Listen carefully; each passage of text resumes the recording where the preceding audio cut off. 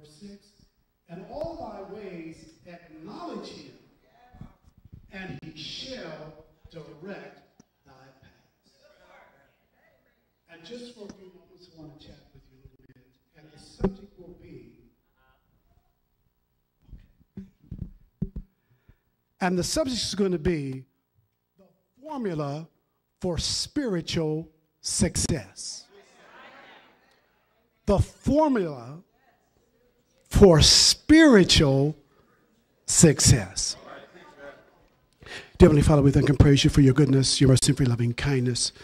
Father, please stir up the gift that you've given me, but let your anointing supersede any ability, and we'll praise you for it in Jesus' name. Amen. Amen. All right. You may be seated. In order for me to do this message justice, I just got to take a moment and observe you. I just got to take a moment and look at the vessel. Is that all right? Just let me look around for a minute. All right. What I see is a wonderful portrait of the life and times of the children of God. We may have different backgrounds. We have different backstories. We have different circumstances that have brought us here together. And even though we have all that diversity, I believe that the one thing that we do have in common is all of us strive to succeed in everything that we do. Any truth to that? Am I in the right place? We try very hard to, and we do that knowing full well that we're going to meet obstacles, that we're going to meet resistance, but in spite of that, we strive to succeed. Now, this started when we were very young. Think about it. How many of you remember when we were children how we talked about if first you don't succeed, what we say? Try again, all right? And what about that slogan we picked up in the church? It says when we fall down, we got to pick ourselves up, brush ourselves off, and what? And try again, all right? And how many in here can remember the story about the little red engine? Anybody remember that? The little red engine that could? It said, I think I can, I think I can, I think I can. All right? I can do it. All right? I'm telling you, these are the types of things that that have been instilled in us for as long as we can remember. Now, succeeding is a good thing. There's nothing wrong with striving for success, because success it means to achieve something that you've intended, something that you desire, or something that you're attempting to do. So it is a very, very good thing to be able to do. So when we think about that, I want us to look at the text, get a closer look into the text here. But and we want to kind of go there. I want you to realize that any time that you're thinking about success, you probably know that the road to success is not easy. Would you agree? You know why? Because the road to success is not straight. There's bumps in the road. There's curves. There's potholes. There's loops. There's all kind of things that cause us to be able to have concern and can hold us back. So with that in mind, we as children of God have got to focus on three particular fundamentals to succeed. The first fundamental is self-determination. All right? And when you become self-determined, that means that you come to a point that you make a decision that I will succeed in my goal. Are you with me? After self-determination, there is perseverance. Perseverance says, yes, I will establish to reach my goal, but in spite of all the obstacles that get in my way. And then the third and critical fundamental is you got to put your trust in a system. Now, can I spend a little bit of time here? The Spirit's pushing me to spend some time there, putting trust in a system. Because see, a system is when you come up with a method to do things, or you come up with a set of procedures to do things. And when you do them, you have to do them in decency and in an order fashion and follow the principles that are laid out. And everybody knows anytime that you give that a genuine chance, you have success. All right? Well, the problem with that is that we have a tendency to kind of want to do things on our own. Sometimes we may not want to listen to somebody else. Sometimes we don't want any help in what we're doing. Sometimes we don't like to be told what to do or how to do it. Sometimes we'll even consider giving up or letting the situation fall apart because we don't like people looking over our shoulders. But the moment that we forget about all that, follow the instructions, we have success. When I look out at this congregation right now, I see a congregation full of success. Everybody in this room here represents success because everybody's good at something in here. Everybody's good at something, praise God. So it is very important that we realize that right now we look pretty good when it comes to natural success. But my assignment today is not just to talk about natural success, but to talk about the formula of spiritual success. All right? So in order to do that, we've got to look into the scriptures and we've got to take a closer look. We've got to find some clues about spiritual success. All right? Now, I'll talk about a system here.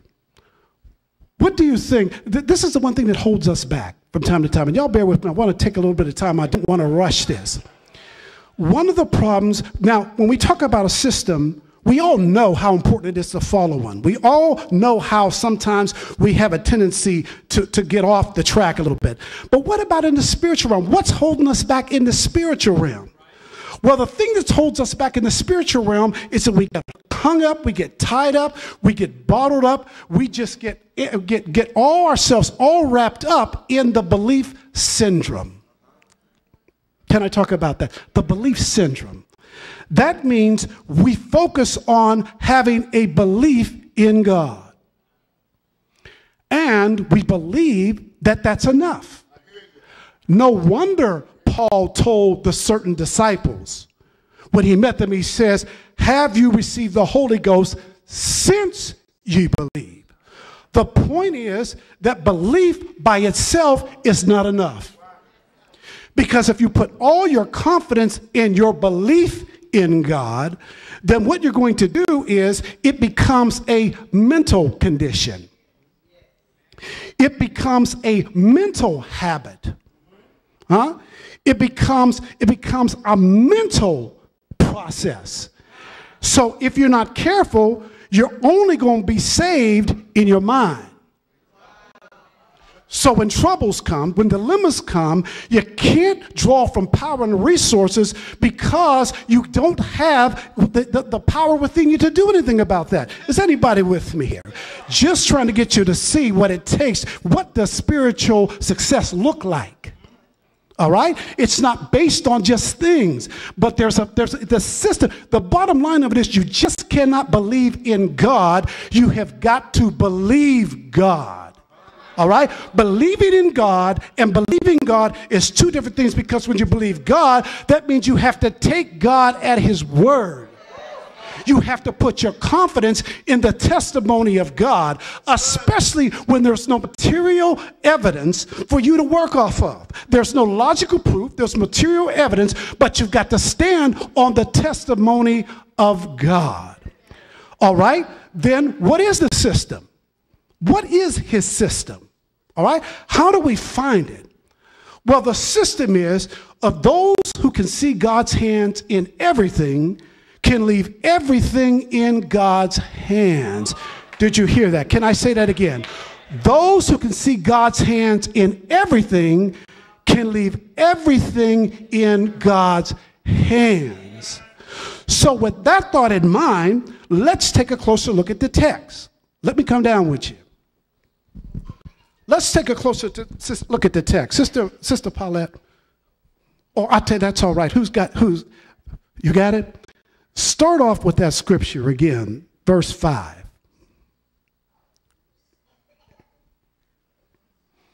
Proverbs 3. So, trust in the Lord. Yes. Okay, let's stop there and take a peek at that. Trust in the Lord. This is the system. This is what it looks like. When you put everything in God's hands, it means you have to trust him. All right? You have to put trust in him. All right? So, and what else does it say? So trust means is that when you put everything in God's hands, then what you got to do is you got to sit down. You got to sit. I'll show you in a moment. You got to sit. Once you trust God, once you give it to him, you let him keep it. So what you do is once you give it to him, you can come sit. This is trust. Trust is not what you do. Trust is not trying to work it out. Trust is just sitting on the testimony of God. All right? That's why he says later, leaning not what? Look at what happens when I lean. Here's trust.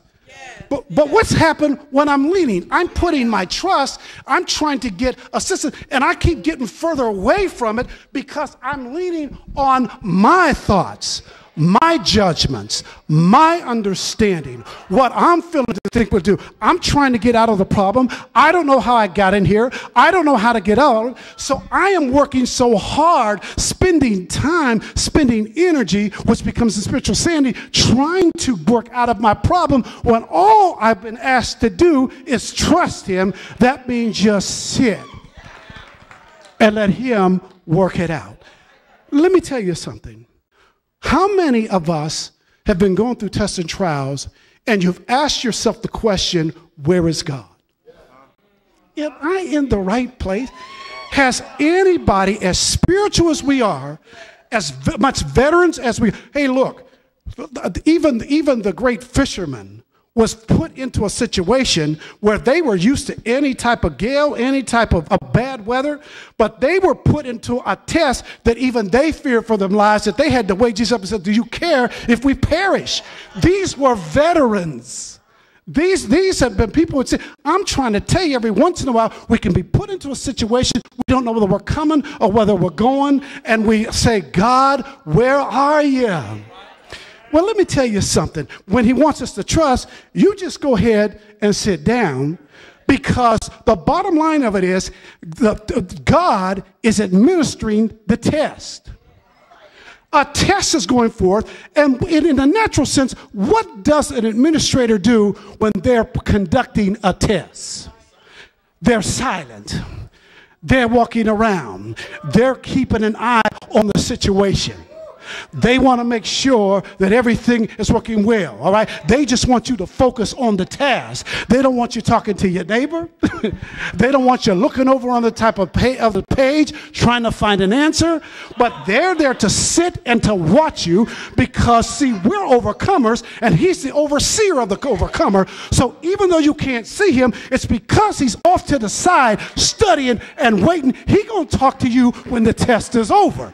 Now, sometimes the test gets crazy. You want to get up and you want to get out of it, but because he's in control of it, he's the monitor. It is the monitor that says, time's up. So regardless to what your situation is, if you put your trust in him, he'll stop it. He's got control of it. It's got an expiration date on it. It will stop when he says enough. When the sea was going so great and those brothers didn't know what to do, it was him, the person who was administering the test said, peace, be still. All right? So what we've got to learn to do is just sit. Give it to him and watch him do what he does, because we're going to have to recognize and to embrace we serve a God that is awesome with his power. All right, so when he says put something into his hands, you got to know what kind of hands he's got. Makes sense? What happens when they think you're about to die? What happens when the doctor says they don't know what more they can do? They'll tell you right now they're in the hands of God. Now that's when they finally put it in his hands, when they've done all that they can do. You hear what I'm saying? So here we are sitting here, and we got to think about those good hands of God. Why do I trust him? How can I put my trust in him? Well, let me tell you, there's 3 critical functions that his hands do that we need to think about for a moment. Is everybody with me? Everybody all right? The first thing, his hands are sovereign. He's got sovereign hands. So the sovereign hands mean that he has supreme rank in order. And because of that, that allows him to control the world, but his hands be free to be involved in every aspect and every detail in the journey that we're going through. He is free to do it. He's got the power. He can perform it. And so you don't have to worry about that because he's sovereign. He's got this. Nothing gets past him. Do you hear what I'm saying? Nothing can get past him. You don't ever have to worry about that. You don't have to worry about him having to come up with a plan B, because he's got this under control. And all you have to do is just do what he says. Just take him at his word. If he says no weapon can do what to you? So what do? Are you trying to battle your enemies? Are you trying to work the things out yourself? Are you rolling your eyes? Are you looking funny? Are you trying to get it together? You're talking to some of your friends and getting allies, because that's how world wars got started. Friends. Okay, all right. But you see what I'm saying? Are you doing that, or are you just simply trusting in the Lord and let him handle it? Because he's sovereign. He's got this under control. All right? Not only are his hands sovereign, but his hands are providential. What am I talking about? How do y'all know when our presidents and all of our great dignitaries, they could be under attack at any time. Is that right? So what they do is they send out an advance detail to get wherever that president is going. And that advanced detail is looking and making sure that everything is in order. And not only that, but they also have a detail that's with him. Everywhere he steps, they step. Do y'all hear what I'm saying? So I'm trying to tell you, because it seems providential, everybody came to church and you got here safe. You know why? Because God had put out a detail before you got up this morning. He sent the drunken drivers one way. He sent the robbers another. He sent the crazy folks another type of way. Praise God, because you were to get here safely because his hands are providential. Your God is protecting you. Legions of angels are following you and around you because you're that so suchy much in his eyes. Stop fretting. Stop getting all upset. Stop coming and you can't get into the service because you're worried about the things that you're going through. Just trust. Just trust in the Lord. And let him handle it, because he's already checked in advance to make sure you can make it to where you have to go.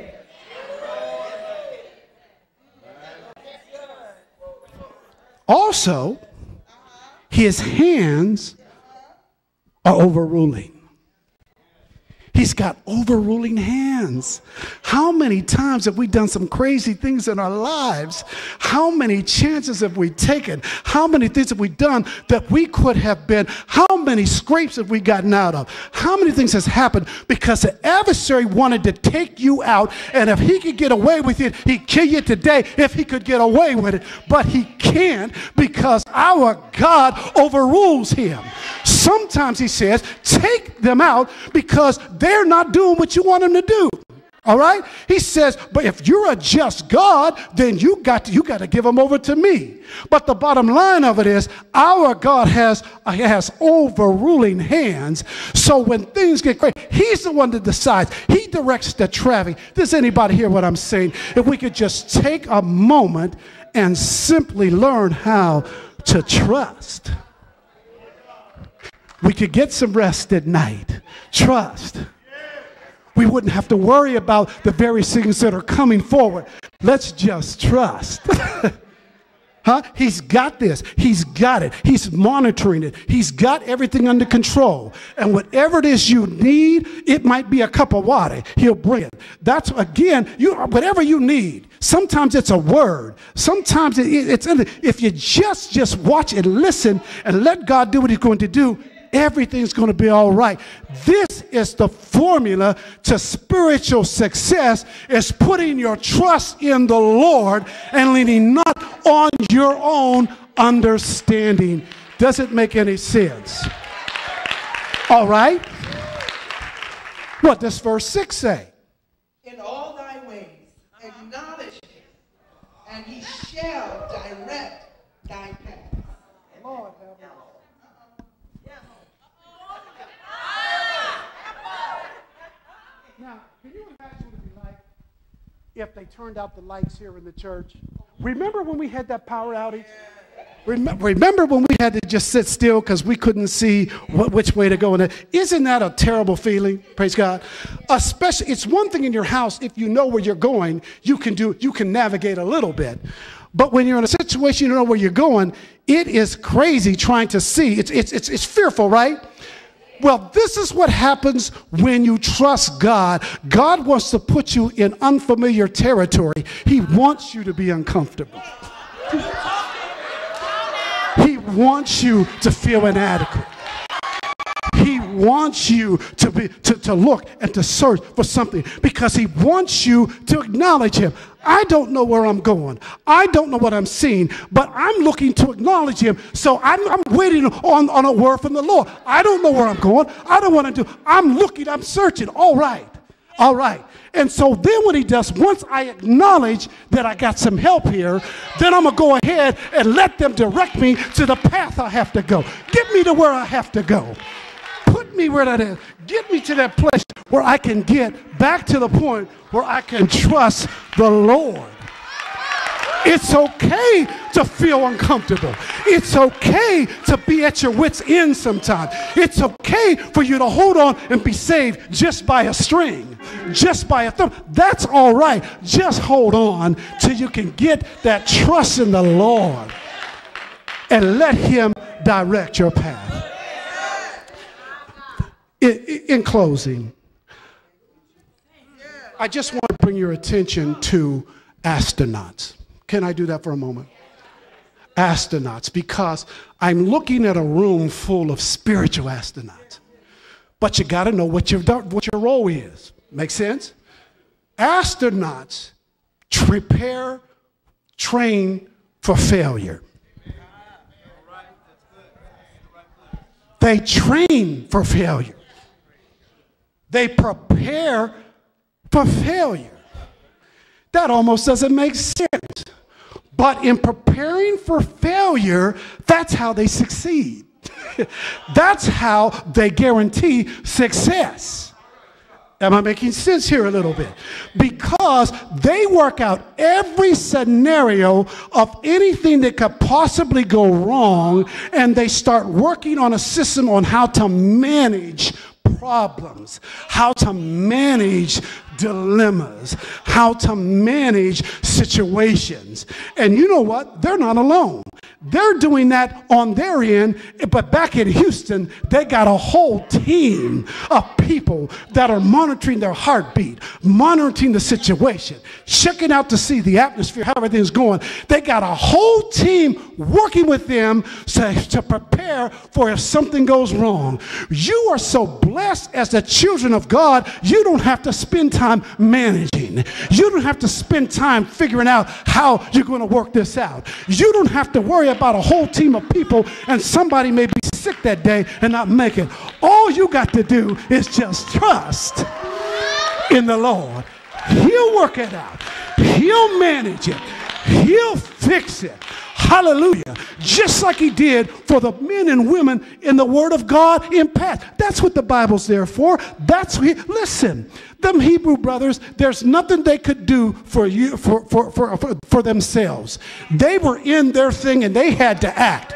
The word was breathed so that you can see how we're supposed to react when we're faced with it. They said, at one time they said, if our God, we're going to follow our God, but if he doesn't deliver us, we're still not going to stand. Now that kind of sounds like they're doing some double talk. That they're doing some double talk. They say he could do it, but if not, doesn't that sound like it? You know, does it not? But that's not what it means at all. All they were saying is, our God is able to deliver us, but whether he does or not is up to him. So what they did was they just trusted in the Lord. They just sat down and said, do what you will, okay? Go ahead and put us in that furnace. Do whatever you're going to do. We are not going to bow. I'm telling you all, in the Word of God, the Word of God is to inspire us and to encourage us and to make things come alive in us because we are so such much to God. And all your job today is, all you're commissioned to do today is just simply trust. Is there anybody ready to sit in the chair? It says trust in. That means you got, this is the posture. You got to be in something. So you got to sit. That means you have to stay in the place, because if you get up and move anywhere else, you're not in the seat of trust. So you can't get up, you can't move around, you got to stay in this place. Even when things are crazy, you got to wait it out. You got to wait it out in God. And when you do it, I guarantee you spiritual success. Trust in the Lord. And lean not on thy own understanding. Acknowledge him, what? And what will he do? God bless you and keep you.